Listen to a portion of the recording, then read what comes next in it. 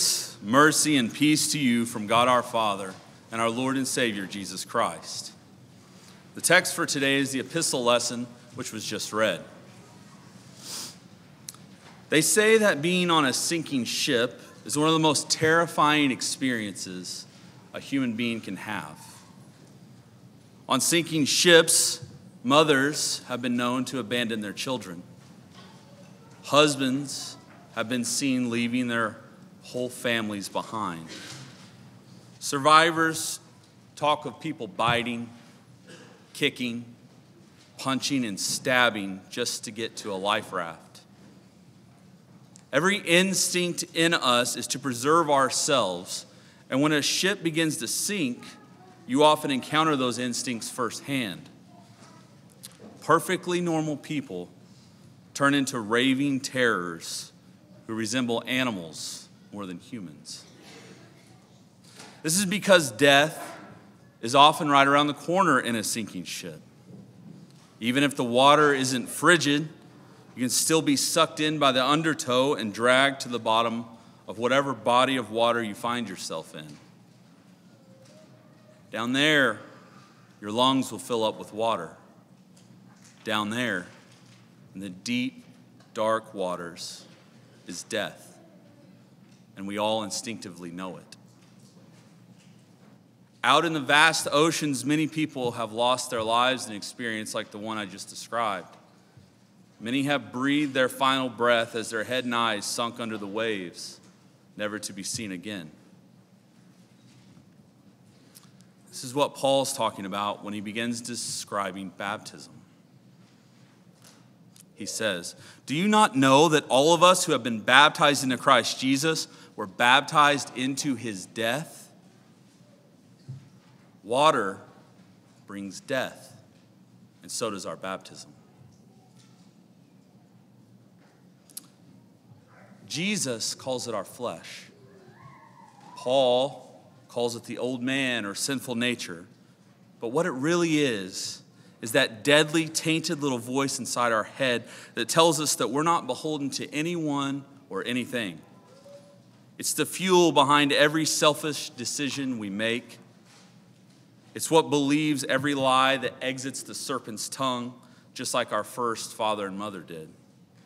Did God really say? Who cares anyways? I can do what I want. I make my own decisions. It's this attitude and general disposition that is in every one of us from the time we're born. It's the rotting zombie heart we were born with, dead but still beating.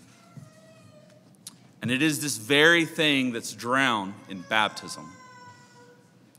For in baptism, we are united with the death of Jesus. The attitude and disposition we were born with is buried with Christ. This is the very reason why God instituted holy baptism in the first place, because of this uniting. When the waters of the font are paired with the words of God, something happens. Our rotting zombie hearts are drowned. Paul describes it like this: "We were buried, therefore, with him by baptism into death." And when Paul says death, he means death. Death, the end. Close the curtain. But why? Why is our flesh drowned in the waters of holy baptism? Paul answers us. In order that just as Christ was raised from the dead by the glory of the Father, we too might walk in newness of life. You see, water has another side. It's the essence of life itself. We're made up of 70% water. We would only live a few days without it. If you've ever been to a desert before and seen where men have irrigated it, then you know what I'm talking about. Out in this ocean of sand, there'll be life. Green, moist, abundant life when water is added. In the beginning, God created from the waters. He moved on the face of the waters. Without water, every living thing will die. In the morning, when you're wiping the dew or frost from your car, you're coming into direct contact with the waters of this earth. waters that birds play in, that cattle and squirrel and deer drink, water that geese land in and fish swim in. All plants and animals depend on it. All human life depends on it. Water brings life, and so does baptism. In our baptism, we are united with the death of Christ in order that we too may walk in newness of life.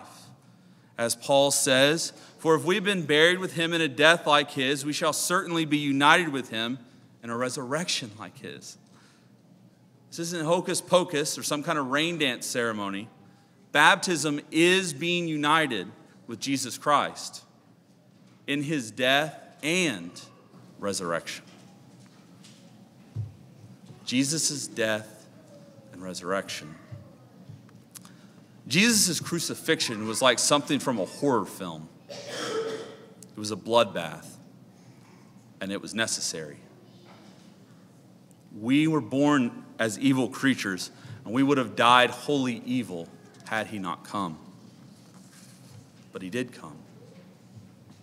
He came and he died. It was morbid, repulsive, and shameful, but he did it so that you don't have to. He died. And after 3 days, his dead eyes flew open. They're still open. After they were open, he commanded his apostles to baptize in the Trinitarian name. In this very baptism, he brings you into his church, his body. You are forever joined with him in his death and in his resurrection. Someday your dead eyes are going to fly open. Someday you are going to be raised from the dead, and death will have no more dominion over you. In the waters of baptism, this has already begun. We live in our baptism. We die daily.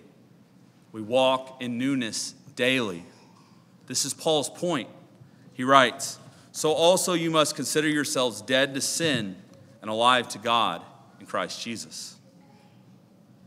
You see, daily our rotting zombie heart is drowned, and daily we are resurrected. This involves living differently than those around us. There really is a newness.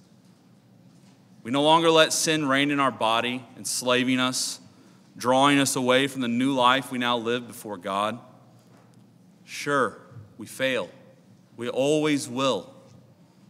Like those on a sinking ship, our zombie heart knows that this is the end of it, and it fights back with everything in it, fighting for its survival. But we Christians let it sink down to that deep, dark, and cold abyss that's found in every baptismal font and drown. This happens for us Christians every single day.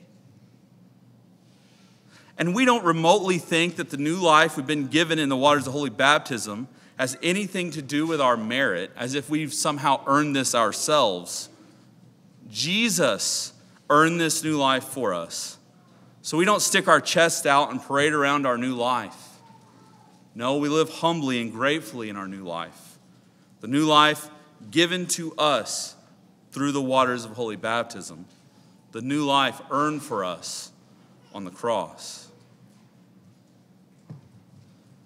Thus, the same water that becomes a grave for our sinful zombie hearts and minds becomes living waters. These living waters are Christ in us. And because of our baptism, Christ begins to flow out of us. What does that look like? It looks like us loving our neighbor as we love ourselves. It looks like being faithful. It looks like us fighting back against our sinful inclinations, not talking behind our neighbor's back, not obeying every feeling or passion that our dead heart desires. It looks like Jesus, because it is Jesus. Just as waters bring to life, so it is with Jesus Christ. And he is united with you in your baptism, bringing you to life. The death of our sinful flesh becomes for us a moment of rejoicing. We no longer live as slaves to sin. We now live a new life, a life in the waters of holy baptism.